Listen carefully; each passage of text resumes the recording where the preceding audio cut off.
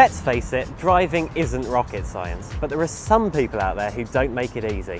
They might be on foot, on a bike or in a car, and it's your duty as a driver to do your best to make sure that you and those around you stay safe.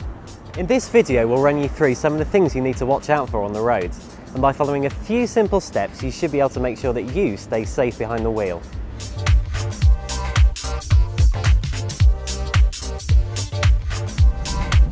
The further ahead you look, the more time you give yourself to recognise and respond to hazards. And remember, you should always be able to stop in the space that you can see will remain clear.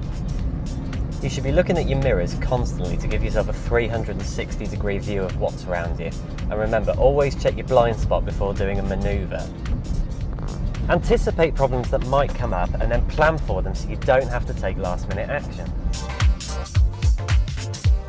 Always assume that the other driver is going to do something stupid. That way you're prepared when they actually do, and trust me, they do, all the time.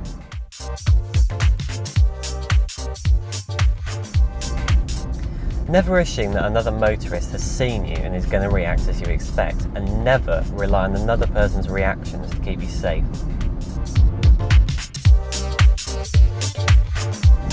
Keep plenty of space around your car so you have more time and room to react to hazards. Choose a marker, it can be anything, a lamppost, a tree, a motorway bridge, and as the car in front passes it, start counting to 2.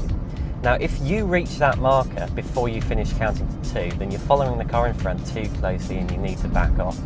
And remember, near misses happen to everyone. After you've had one, just think about how you could have avoided the situation, even if you think it was the other driver's fault.